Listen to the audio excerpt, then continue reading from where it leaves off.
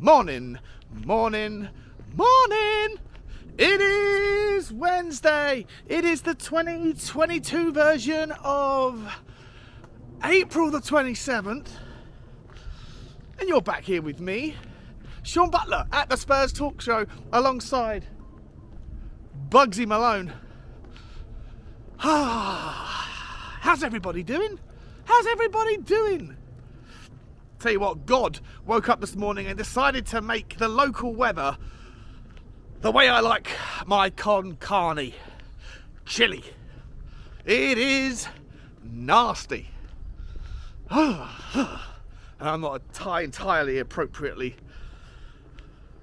covered for the occasion. Never mind, never mind. What is going on? Before we get started, you can find me at Spurs Talk Show on Twitter, at Spurs Talk Show on Instagram, and of course Spurs Talk Show on YouTube. Hashtag no spaces, hashtag all one word, because we don't want you to find those thieving gits at San Antonio Spurs, their Spurs Talk Show. Hashtag zero content for 4 years. Hashtag subscribers still going up. What is going on, people? What is going on? Anyway, enough with the negs. Let's get on with the news. What is happening today? Well, a little bit of transfer news, not a lot of other things I meant to discuss. First and foremost, yesterday there was an article that came out from the leading Turkish newspaper that Tottenham were looking at Rıdvan Yılmaz, the Besiktas left wing back. Rumoured to be valued at somewhere between 8 and 10 million euros. Because I guess, I don't know if there's any truth to it, but you know, I'm guessing the transfer mill will always start turning when you see a manager flip-flop between one of your choices and the other every week. And so now they're trying to start a narrative that Conte is not happy with either of his options, or at least one of the options. And you know what? I can understand why. It's a weird one with the left wing back, isn't it? Someone made a really interesting point. I forget who it was. Someone made an interesting point in the comments on one of the shows I was doing this week, that we're putting a lot of effort and focus and attention on how bad Emerson Royal is, and he certainly isn't the best. However, they were saying maybe more of the attention on our drop in form could be aimed more towards the left-hand side, in that we don't really offer much down there either, and we could and should be able to do more with what we have. And I tend to agree.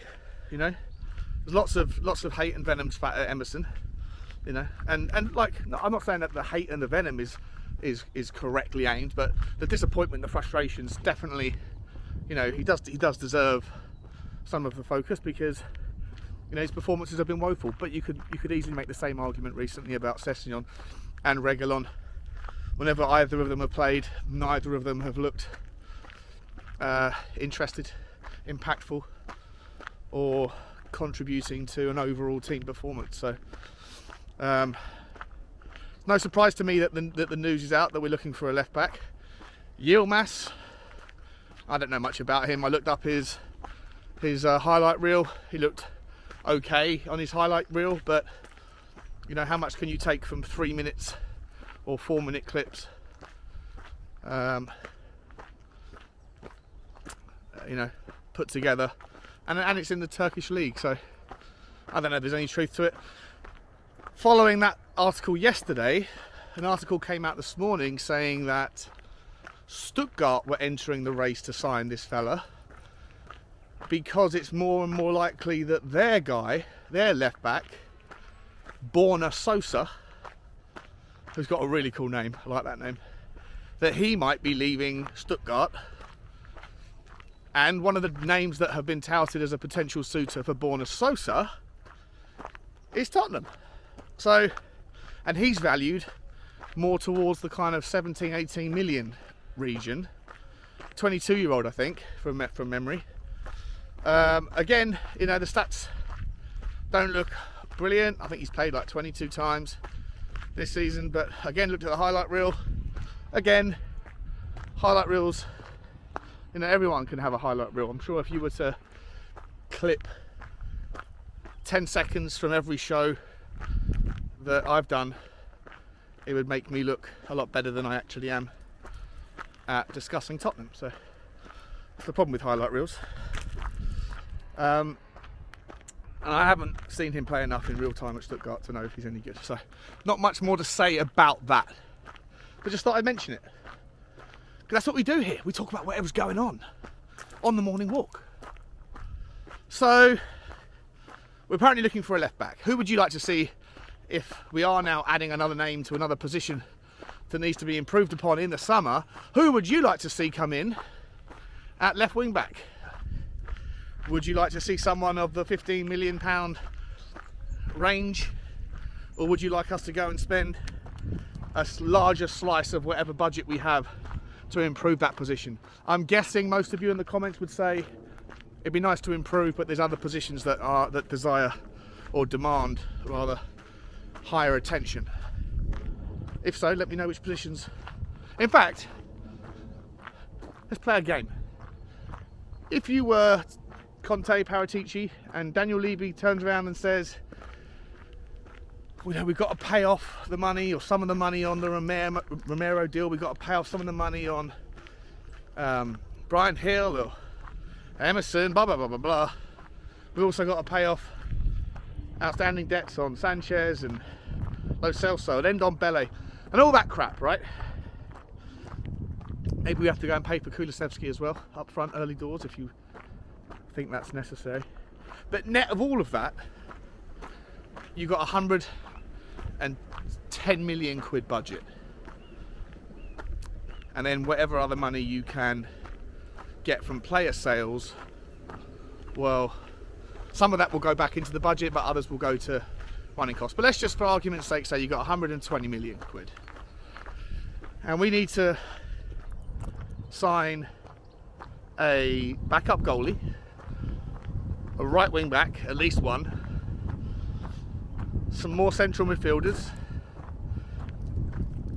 arguably, ideally, someone who can support Harry Kane as a forward, maybe back up to him, or someone that can compete, and then certainly some centre backs as well, one or two, depending on how you feel about Dyer and Davies. My question to you is, do you split that money evenly and go £20 million a piece on 6 players? Do you go £50 million on one right wing back, or 50 million or 40 million on a centre back? Where do you take the lion's share, if you want to take the lion's share, and allocate it? Let me know in the comments how you would like to see us divvy up 120 million over 5 or 6 players, and you can even develop the comment if you like and tell us the names of which you would like us to go after. One of the names that has been mentioned recently is a player I would absolutely adore and love, being so excited to see in a Tottenham shirt, is Mr. De Vrij from Inter Milan. News come out this morning, not news come out this morning, but it was an article that was maybe recirculated this morning, saying that Tottenham are massively interested. There's strong interest in him from Inter Milan, and that he's not against the idea, although his preferred option would be to stay at Inter. He just wants some clarification on why his contract hasn't been sorted out yet. I think he's only got 1 year left on his contract, and so, you know, if he's available, I mean, the article suggested it would cost 30 or 40 million euros to get him, but you could make the argument, hi guys, you could make the argument that with a year left on the contract and a 29-30-year-old, you could get him for 20 million. Some people said even as little as 15 million on a recent stream I was on. And look, I would absolutely love him. I would absolutely adore that guy. I think he's a monster. 6'2". He can play at the centre of a back three more than he can on either side, but I think he has got that adaptability to play on the left as well. And you know, at Inter Milan, one of the reasons why maybe he hasn't had the contract sorted out is because Inter Milan have got, you know, an absolute world-class defence and world-class options in defence. They've still got Bastoni, who plays on the left of a three, who's just a, you know, one of the best up-and-coming talents in centre backs in the world. They've got Skriniar, who, you know, has often been touted as a Tottenham signing. And you know what, the other names escape me right now. Is it DeMarco? I'm not sure. But they've got 2 or 3 other centre backs as well. And if you look at Inter Milan's team sheets over the last, you know, 10 games, De Vrij hasn't been on. I'm not sure if he's been injured, but he's not been on that many of them. I think he's only played like 25 games this season, or 24 games this season. I'm not sure if that's injury related, or if that is because he's dropped down the pecking order. But it's no disgrace if you have, when they've got so many defensive options that they do. You'd imagine that Inter Milan could probably afford to, if they wanted to raise funds for whatever their interests are in the summer, then one of the ways to do that would be by allowing De Vrij to leave now, rather than losing for free in 12 months' time. Any other news out? Yes, there's one other piece of news out today, that Newcastle... Actually, before we get on to that, let me know what your thoughts are on De Vrij. Let me know if you know the Italian leagues better than I do. I don't watch too much of the Italian leagues. So I'm going off of what I've read and what I've heard from people that do have a lot more knowledge of the Italian league. People like Iggy, for example, at Tottenham away. He's a massive aficionado when it comes to Italian football. So I look to lean on people like him, and also Ben Coffey at the coffee shop, the coffee company. He's a big Italian football fan as well, so I listen to what they say more than just trust my own judgment. But let me know in the comments what you think, whether De Vrij is appealing to you, what the sort of price range we'll be looking for, and how likely it is that we could get hold of him. Because I'd imagine we wouldn't be able to get someone like Bastoni. I think the money that they want for him would consume far too much of whatever budget we have. Last bit of news, ladies and gentlemen, last bit of news before I let you go for the day is, how long have I been talking for? 14 minutes. It's a long one, sorry. Last bit of news is our old boy Pierre-Emile Højbjerg, Ellie's Viking love. Apparently Newcastle are after him. Apparently they're willing to pay £30 million for his services. It's a lot of money. It's a lot of money, guys. Bugs, we're going to go back. Bye-bye. It's a lot of money for his services. You know, I personally love Pierre-Emile Højbjerg, and I know he splits a lot of the opinion on the Tottenham community, within the Tottenham community. A lot of people think he's massively overhyped. A lot of people think he quietly goes about his job and he's pivotal and incredibly influential in our midfield. I think that, you know, both could be true. There's games that happen where he goes missing. I think he's probably peaked. Like he's not someone that's going to get much better than what he already does. I think he's someone who does put his heart and soul in every game as best he can. I just think that maybe his, you know, the levels that you could get from Højbjerg are not much higher than what we've already seen. And 30 million quid's a lot of money that you could add to the transfer budget, and with an entire summer to kind of go and feast upon the free transfers that are out there, of which there's quite a lot of midfielders. or just go after, you know, just some different players, then 30 million quid would be really healthy. I think he only cost like 10 million or 12 million or something a couple of years ago. And he's been a great servant for Tottenham, so I'm happy for him to stay. I like the guy. I think he's a great value. A great guy to have around the squad. You can see he's not afraid also to call out players on the pitch when they're not putting in a shift, and riles people up.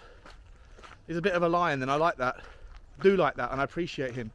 So I'm happy for him to stay. But I would like to see us improve the midfield level next year to the point, or in the summer rather, to the point where not only do we have more players to choose from, but where the quality of the average player is a lot higher. So if he stays, I don't want him to be a starter necessarily next year. I want him to be a squad guy. You know, I think Oliver Skipp will be someone that has got far higher levels and far higher potential to grow into, as long as his injury is, you know, resolved. And obviously I want Harry Winks to go. But the negatives of letting him go are that, you know, if you're going to get rid of Harry Winks as well, then suddenly you've got a lot of work to do in the summer. You're going to have to go and sign 3 or 4 midfielders. So, you know, it's a lot of work, and the summer does fly by very quickly. So there's a lot of risk there, you know, and if you do let go of him very early, and then other teams are aware of how desperate you're going to be to improve the numbers in midfield, and they make negotiations difficult, and we maybe miss out on a couple of players because other teams who are going through a rebuild get aggressive, like Manchester United, for example. They're going to be super aggressive in the market this summer, as are Newcastle, you know, as are other teams we're competing with. If you let Højbjerg go early, then you might end up with another situation where we're stuck with Harry Winks because we can't let 2 of them go before we've replaced. And that would be, God, something to seriously be afraid of. Imagine another season with Harry Winks. So, for me, I'm happy to let him go, but only on the proviso that we've already let go of Harry Winks, and it's for decent money, and we reinvest that money and buy 3 or 4 midfielders to accompany what we already have, and then I wish him well. I think he'd do a great job at Newcastle. But I'd also be happy for him to stay. What would you think? I'm rambling. I'm going to wrap this up now. That's about all the news that's out today. Let me know what you think about Højbjerg. Would you let him go? If you let him go, are you happy for him to go to Newcastle? A team that could potentially be, you know, a threat next year. What's the money? What's the price? 30 million? Seems like a decent deal, doesn't it? Trebled your return on him. Let me know. Last thing I'll say, guys, is it's always a pleasure talking to you, and it's always wonderful when I get through most of the dog walk just by talking to a blue screen. I love it! Love it! You can catch me on the channel doing another live stream. We did one last night, or yesterday afternoon. A quick little impromptu one with Kuva and Bazza from Shelfside. And that was awesome fun. We're going to do a lot more live streams on the channel. I haven't been doing enough of them, and I love doing them when I do them, so please hit the notification bell when you also hit the subscribe and the like. If you haven't already, please do that. And you can find out when we're going live and join the conversation in real time. Let me know your thoughts on everything we've spoken about. Left backs, the budget, how to allocate it, De Vrij and Pierre-Emile Højbjerg. I love you, I'll see you all soon, and as always guys, as always, bye bye.